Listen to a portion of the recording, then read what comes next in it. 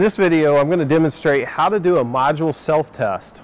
Module self-test can be done on pretty much any of our fully sealed modules, which includes our Billboard series displays, Galaxy Pro GP3 series, and even our full video DVX and DVN series. This particular display I'm going to be working on is our 10mm display. To begin, go ahead and remove the module that you need to do the self-test on. So you can see on the back of this module, I have two ports here that the signal is coming into and out of. I'm going to disconnect the cables that are there, as well as disconnect the power.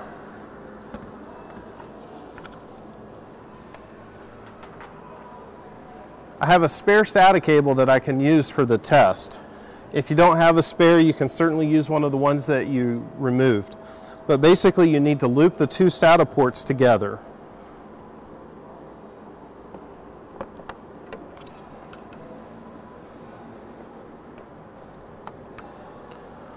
Once you've got the two SATA ports hooked together, go ahead and reapply power to the module.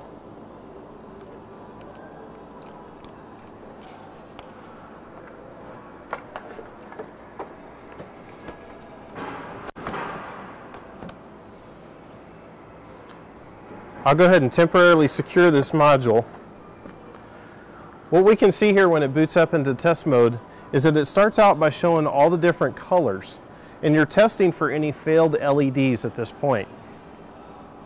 Now, while it's showing these colors, it's also running its self-diagnostics in the background, checking for any failures on the module. And we can see that this module passed all of its self-test diagnostics by showing a PA. It's then going to show the operating temperature of that module in the degrees Celsius. Don't be concerned with the actual temperature, just look at the background color. If it's that greenish background color, that means it's good. If it's red, that means it's hot. And then it shows you ports A and B. Now I'll show you what a failed test pattern would look like.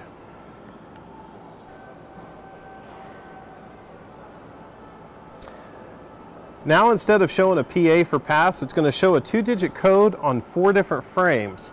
This is our error message, 60 right here. It'll continue and show the rest of the information. At this point, I could call the customer service help desk, give them that code, and see if this is something I could resolve.